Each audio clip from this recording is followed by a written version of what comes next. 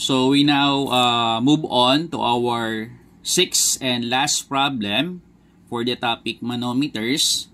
So let me read the problem statement. Determine the angle theta of the inclined tube shown if the pressure at point A is greater than at point B by 1 psi. So ito yung original configuration. So gawa natin ng corresponding labeling itong configuration natin dito, no? So, first thing that we have to do is to identify a known pressure region. So, sabi nga dito, no, sa A daw, since sarado itong ating manometer, much better na mapaghanap tayo ng isang location kung saan meron tayong established pressure region. So, sabi dito, at A daw, ang pressure is greater than at B by around 1 psi. So, isabihin ngayon dito, no, ang gagawin natin dito is meron tayong known pressure at A. So, lagyan na lang natin ng statement from the configuration. So, meron tayong A, tapos meron tayong B. So, you have PA, tapos you have PB. So, PA, tapos PB. So, by the way nga pala, no? So, sa B, kung titignan natin dito, ito yung point B, which is at the middle. Then, ito yung pinaka-end niya. So, since ang substance involved natin dito is in the form of air, so air is an example of a gas. So, basta't meron tayong substance in the form of a gas, yung pressure that is exerted by gases are transmitted and diminished in every part or portion of its confining vessel. So, meaning to say, ang point ko lamang dito is ito. Yung PB natin dito is the same as yung PB natin dito sa pinaka-surface ng liquid natin dito having specific gravity of 1. So, start tayo ng solution natin. PA tapos PB. So, since ito yung na-establish nating pressure region dito, which is PA, dito tayo ngayon mag-start ng numbering. So, this is 1, no? So, ito yung start point, end point. So, hanapin nyo lang yung pinakadulo ng pinaka-liquid. So, as indicated by the color. So, pwedeng dito. Ang problem natin is wala tayong distance magmula dito, papunta dito sa part na to. So, i-consider natin yung pinaka-part natin dito. So, ito yung 1. Ito ngayon si 2. Tapos, ito ngayon si 3. Yan. So, you have here what? You have 1, you have 2, you have 3. So, 1 to 2, then 2 to 3. So, pressure exerted from 1 to 2. Then, pressure exerted from 2 to 3 is equivalent to PB. So, ang gagawin natin dito is from 1 to 2. So, since bumaba tayo ng elevation, lilabel natin to as positive. So, from 2 to 3, so since nagkaroon tayong ascendance, so tumaas yung location ng 3 with respect to sa 2. So, lilabel natin to as negative. So, base dito, sabi, mas mataas daw yung pressure dito sa may pressure vessel at A compared sa pressure vessel at B by 1 psi. So, lagyan natin dito ng statement with PA greater than PB by 1 psi. So, lumalabas na yung PA natin is equivalent to PB plus 1 psi. Ayan.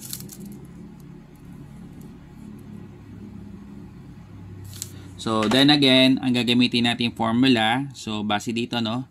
Liquid pressure formula, you have gamma multiplied by the height. So, in case na again, di given, breakdown natin via the specific gravity, gamma ng water, tapos yung height.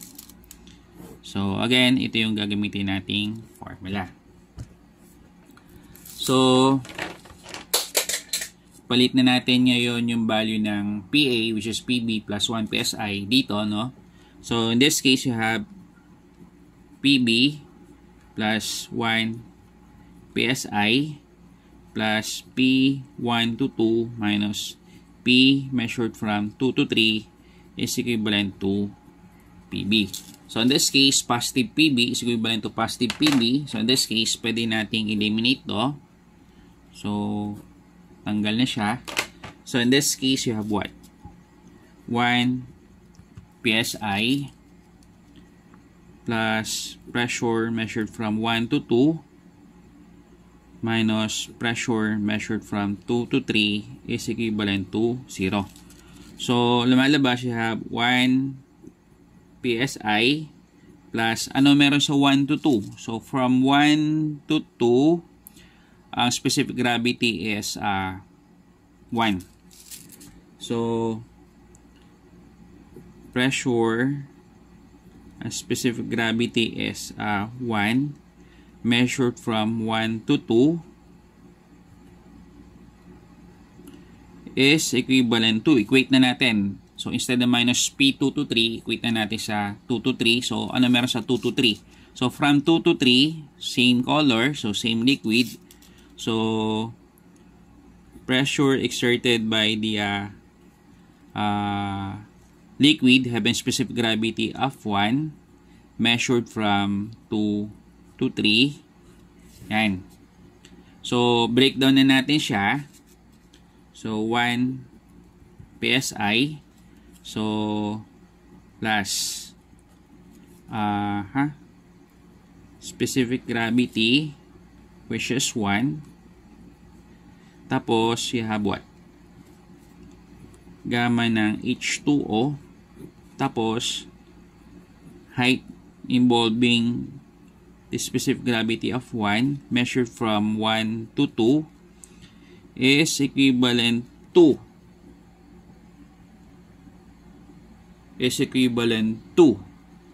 So, lumalabas dito, no? Ito ngayon ang natin. So, from 2 to 3. So, ito yung 2 to 3 natin. Papakita ko lang. So, 2 to 3. So, height measured from 2 to 3. So, kung papansin niyo dito, wala tayong direct distance between 2 to 3. However, meron tayo dito tinatawag na triangle dimension.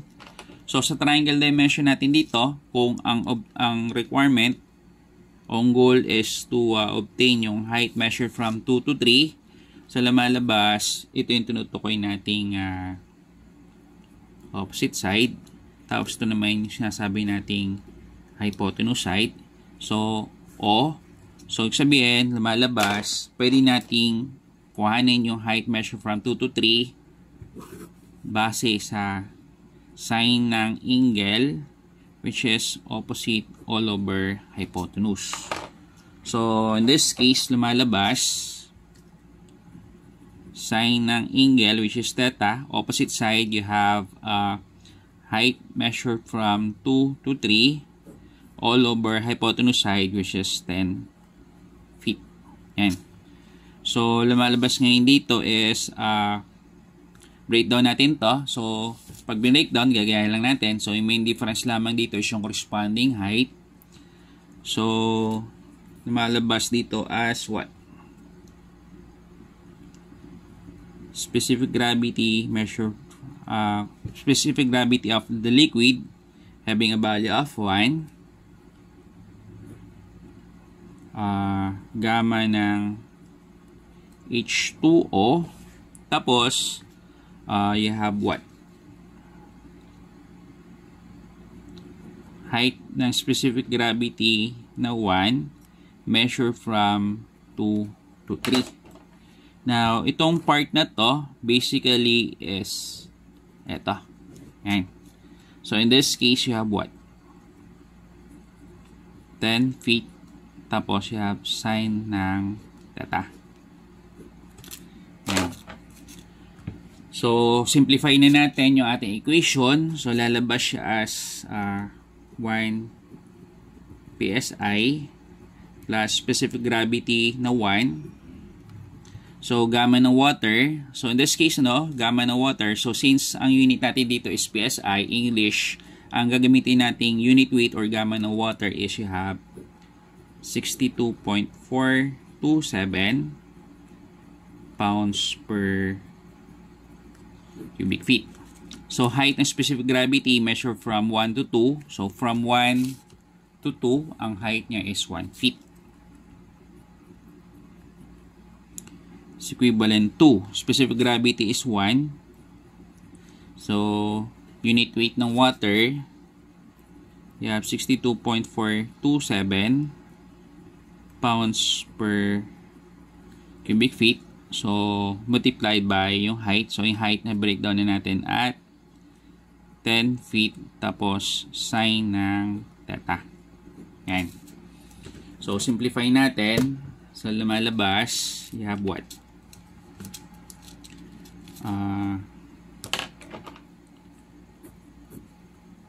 So square feet to.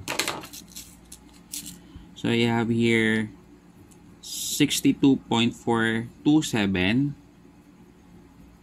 pounds per square feet is equivalent to 62.427 multiplied by 10. So, unit niya is you have square feet ulit. So, you have 620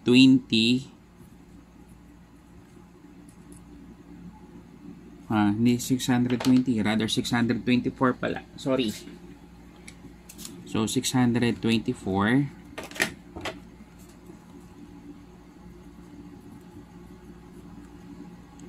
0.27 pounds per square feet. Tapos sine, which is theta. So in this case, 1 PSI, pakita na natin yung kanyang identity, pounds per square inch. So kung papansin natin, pounds per square feet.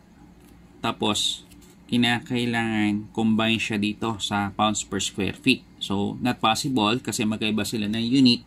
So, in this case, kinakailangan mag-provide tayong conversion. So, for every 12 inches, you have 1 feet. So, distribute natin yung power of 2. 2, tapos 2. So, kakancel out to. So, pounds per square feet plus a unit of pounds per square feet. So, possible na siya. So, lumalabas, you have what? You have 12 square plus 62.427. You have 206.427. 206.427. So, 206.427 in units of pounds per square feet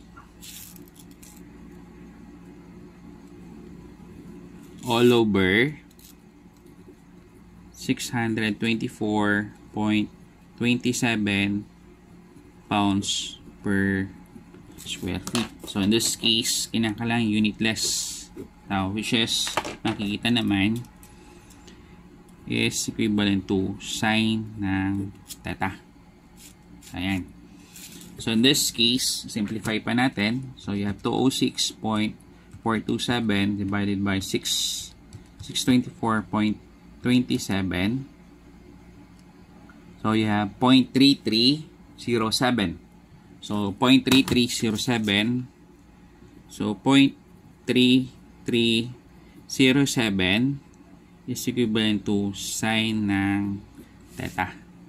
So therefore, yung angle which is theta is therefore equivalent to, so inverse sine ng value, so you have 19.309 309 degrees.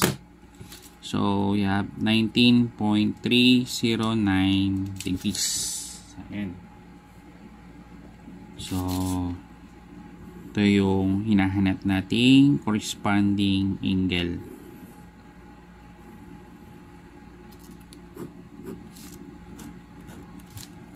Okay.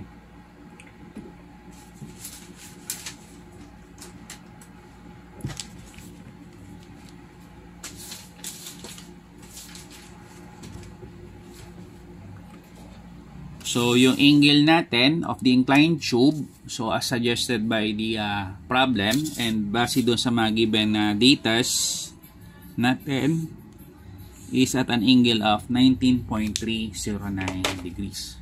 So, this will actually conclude our discussion in solving for problems falling under the category of the manometers. So, yun lang guys, ano?